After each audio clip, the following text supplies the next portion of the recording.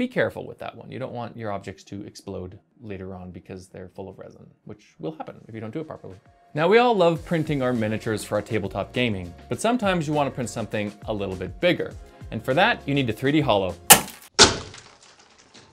So for that, I'm going to show you how to 3D hollow your prints, including how to make sure that they're supported properly and not making some of the mistakes I see a lot of people do. So with that, let's get going.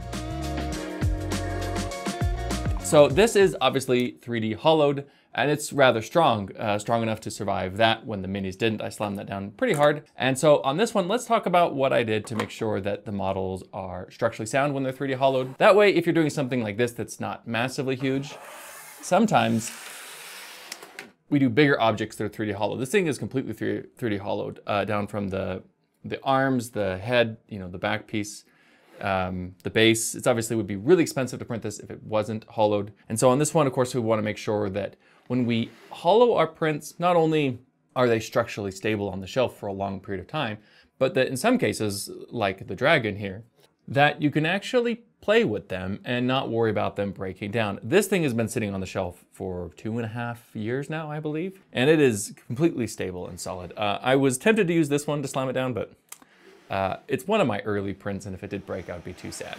First, let's talk about what not to do when it comes to resin 3D printing and hollowing out your objects. For this, I'm going to use this X-Men Wolverine in LA figures. But actually, first, there's one other thing I need to tell you so that some of the terminology I'm going to use in this video makes sense. And for that, first we're going to go over to Prepare, and under Hollowing, we're going to see that there's a thing here called Hollowing 3D. Now, I want you to keep that in mind while I show you something else. So real quick, let's hide Mr. Wolverine. Let's keep everything but, let's say, his chest. So let's come over here and let's turn on this here Ninja Turtle torso, which is massive. Talk about 3D hollowing, wanting to 3D hollow something. This Ninja Turtle is huge. This Ninja Turtle is by ZEZ Studios, also found on the Lychee library. Now, there's a difference here. If I click on the torso under Prepare, you'll see the exterior button right here is actually visible. So now that I only have the Ninja Turtle on the scene, you'll notice that the exterior view is completely grayed out. I can't click on it. But if I were to, let's say, pull down the Layer Slicer preview over here, you'll see that this object is hollowed. There's an interior to it with support structure and hollowing holes and everything. But this button right here cannot be pressed. Now, if I come back over and I turn back on the Wolverine torso right here, and now the exterior interior button is visible. I can press it now. So if I click on it, what we're going to see is we can now see the inside of the Wolverine model, and the Ninja Turtle looks really, really weird. And you know, if I cover that up completely, there's no transparency at all to the Ninja Turtle. We can't see inside of it, but we can see the Wolverine.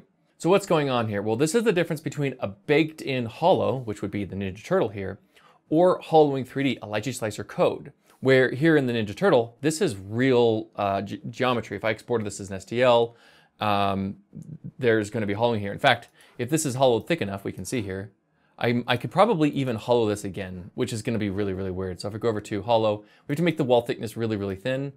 And let's do it again. Let's see. I might actually be able to hollow the hollow. And what it's going to do, it's just going to hollow out in between the interior and the exterior shell. A terrible idea. Never do this in real life. Oh yeah, there you go. So you can see here, I've got this shell in the inside that's now hollowed. I've applied a 3D hollow to a geometry hollowed item, whatever. English is still my first language, but it's hard. So now if I click on the interior exterior button, you can see we can actually see a new interior. Now it's really weird because this interior is like, it's getting really weird here. But anyway, I think we spent enough time on the difference between hollowing 3D and geometry hollowing. But real quick, I just want to talk about the third one, which is hollowing 2D. Still Lychee Slicer code, but very different than hollowing 3D. So for this one, I'm gonna show this little mushroom house over here. And I'm just gonna apply hollowing 2D to it real quick. I'm just gonna click on right here with this object selected. And now if I scroll this up and down, you'll see it's got this weird pattern to it. Now hollowing 2D, the interior exterior button doesn't work. That's because there really is no interior exterior. All there is like this black, you call it a mask that's overlaid on all the layers that creates a 2D hollowing effect when it's 3D printed.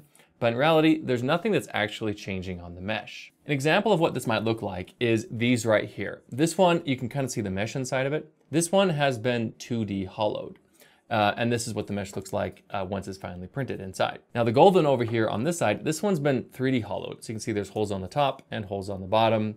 And the interior of this is completely hollow, while the interior of this one is full of mesh. There is a weight difference between these two, but there's also a structural difference. And just to give a quick idea, the one that's been 2D hollowed with the interior kind of meshing supports weighs 50 grams, 50.1. And the one that's 3D hollowed with, I think there's only a few supports inside, not really many at all. It's mostly completely empty, is 41 grams. Not a huge difference, but where you're gonna use this type of hollowing versus this one's gonna be more for like, the 2D is gonna be more for like bases where you need some extra structure, some extra strength, or molding. If you're gonna use resin 3D prints for doing molding, there are resins that can handle that one.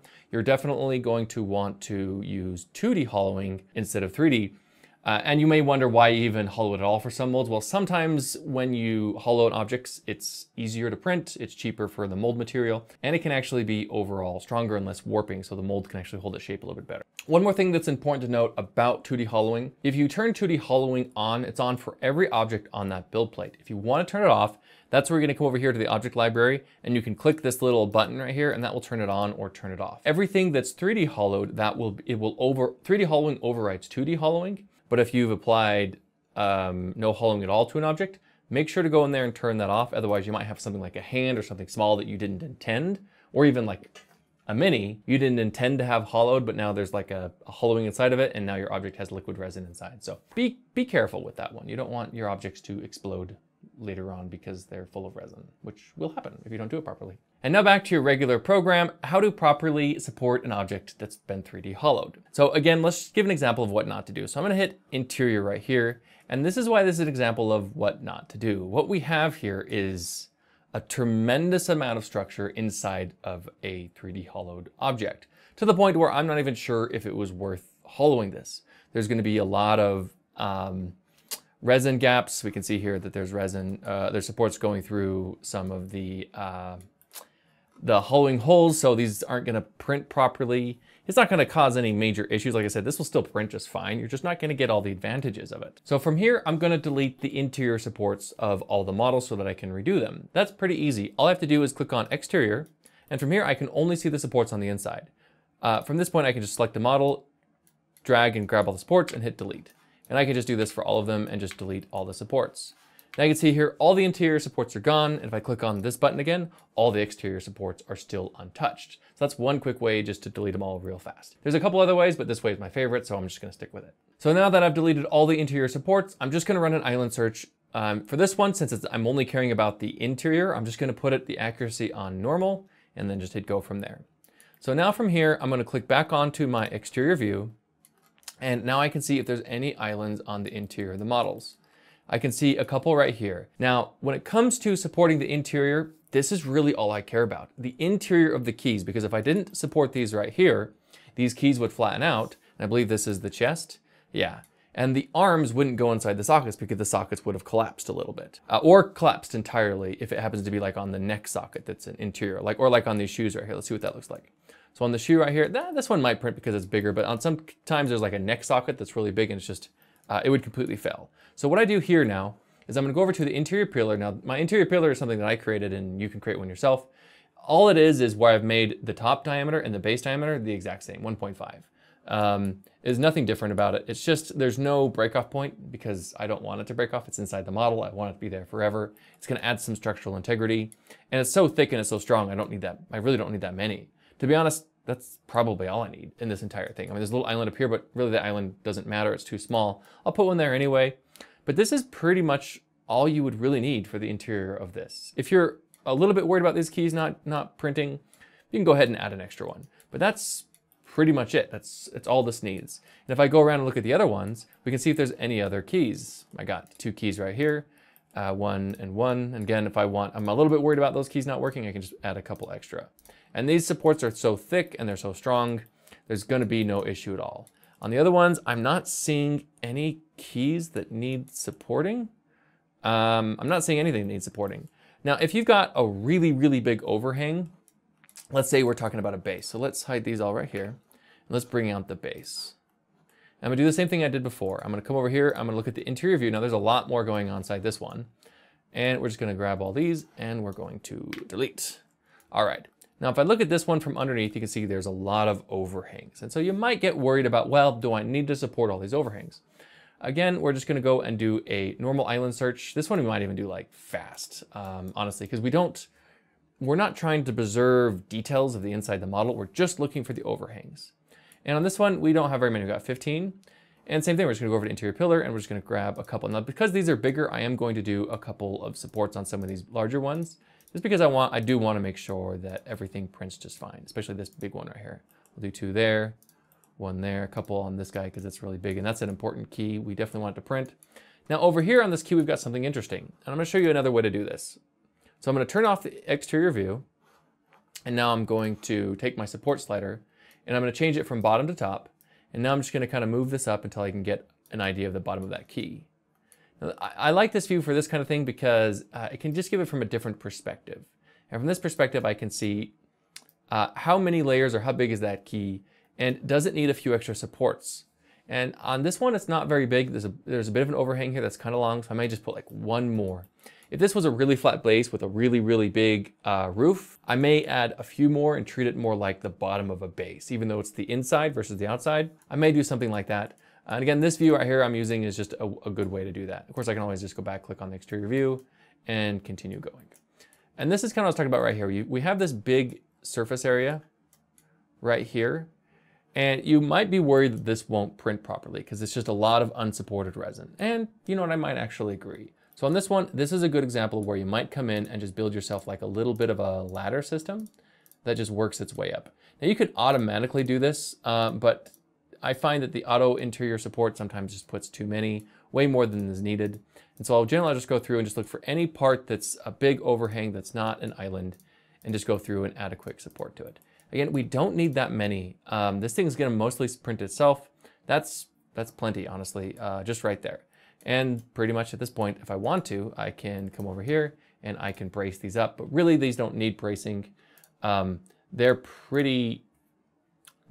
you can see not much bracings were done. They're pretty thick. They don't really need bracing to begin with, but if you're worried, you can. But the other option on something like this, like a big base, and like I said, since a base is gonna have pressure on top of it, we don't want that roof collapsing as it's just sitting here. We might, on something like this one, do a 2D hollow. That would add the lattice structure inside. We don't have to worry about any of this one. You are gonna have to make sure you clean it a little bit better, like dunking it in and out of your cleaning solution, whether that be IPA or water, whatever you're using, a few times, just to make sure that the cleaning solution can really get into that lattice structure and flush it out properly. If you don't flush out the interior of your 3D prints, they can swell and crack later on. That's actually why if you see anything that's cracked on the internet, it's either because they didn't add holes to the object so that the cleaning solution could get in and clean out all the resin. Of course, all the resin could get out, and that's why they crack. Now there's one more thing I wanna show you, but it's important to notate that this next tip only works if the object has been hollowed using Lychee 3D hollowing. And for that one, it's using automatic supports on the inside of a model. And you'll know whether or not that is if you can click the interior exterior button. Next thing, you wanna make sure that you have all of your hollowing holes where you want them. Now from here, we're gonna go to support, under prepare, and we're gonna go over to auto. We're gonna make sure we select the type of support we want to use. This one, I'm gonna use the interior pillar. I'm gonna make sure that I put my support density at the lowest. I want auto bracing off and auto parent off. Auto lift, it doesn't matter. Now I'm gonna click on the drop down here. I'm gonna choose generate automatic supports on only the interior supports. So I'm gonna click on this one right here, and this is only gonna generate on the inside. And it's also gonna avoid the hollowing holes that I placed. Now this is a way to quickly add in supports on the inside. It's not gonna do as well as manually, maybe a little bit overdo it to err on the side of safety versus not. But you can see here what it did. And at this point, you could pretty much be done with the interior of the object without having to redo everything. And those with the magic eye might have seen this other option, supports to ground only. This is a way to generate supports that only go from the model all the way to the ground. It won't create any mini supports on the object. Something I get asked on the Discord server quite a bit, so I thought I'd throw that in there for you. Now on all of my videos, I like to do a little pro tip. Here's the one for this one. If you do hollow your prints, make sure you clean them out properly or they probably will explode or crack later on. To do that, make sure you have a hole closest to the bottom, that's to prevent suction cups, and one as close as you can to the top. That's so that the resin can drain out while it's printing and so that the cleaning solution can go all the way through it. For this particular one where it's nice and clean at the top, I actually took advantage of where these little spikes were and I made these little plugs. So that way when this thing's hanging upside down, there's some holes where each of the plugs go, and then just using a little bit of wax, I can just plug it right up when it's all done, and you can never tell. The way I made these plugs is like this. An important step is that the object must be 3D hollowed for this to work. It won't work if 3D hollowing is not applied. Now from here, I just have these two hollowing holes that I placed, and I come over here and I click on cap only. If I select them both, I can click on cap only. It'll go through and it'll create both of these caps for me. And if I can look down over here, we can move them. And you'll see these are the caps. Now these caps, all they are is they're just a cross section between where the hollowing hole made intersected with the object. If we look over here, there's a couple things that I did to make this easier. One, I made sure that the hollowing holes don't go all the way through. So there'll be a little bit of a shelf because wherever this hollowing hole is when I print it, will not print. So it's gonna leave an exact open spot between where that cap is that I made and the hole that's made by the hollowing hole, allowing for a little plug. And the little shelves that I left over mean that the plug won't go all the way through in the model. It just makes it easier. Now there's one mistake that I see people make all the time when it comes to 3D hollowing, whatever. Instead of clicking cap only, they hit hole only or cap plus hole. And hole only and cap plus hole does the same thing, and the same thing we don't want to do, which is baking in the 3D hollowing, or the hollowing 3D, which is the Lychee Slicer code, into baking it in so it's actually part of the 3D model. Let's see what that looks like. So I'm gonna hit hole only since I already have the caps. What this is gonna do is it's now gonna punch where that used to be all the way through the model.